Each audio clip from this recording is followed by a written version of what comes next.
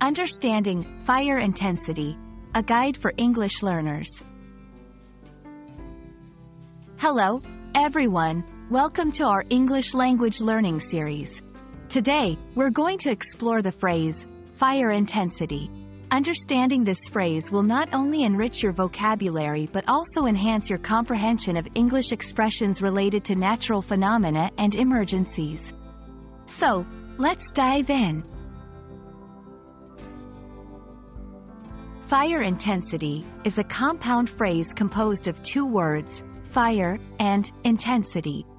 Let's look at each word separately. Fire. This is a noun that refers to the phenomenon of combustion, characterized by heat, flame, and often smoke. Intensity, as a noun, it refers to the strength, force, or concentration of something. When combined, fire intensity describes the strength or power of a fire. It's a term often used in contexts like wildfires, firefighting, and discussions about safety.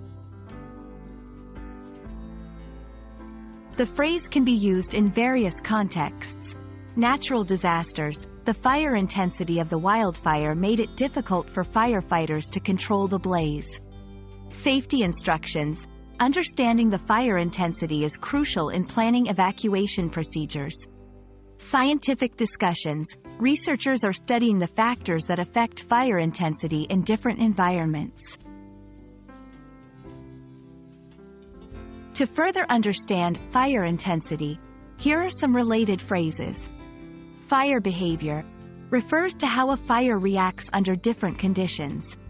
Fire control, the methods and practices of managing and extinguishing fires. Combustible material, items or substances that can easily catch fire. I hope this video has helped clarify the meaning and use of the phrase, fire intensity.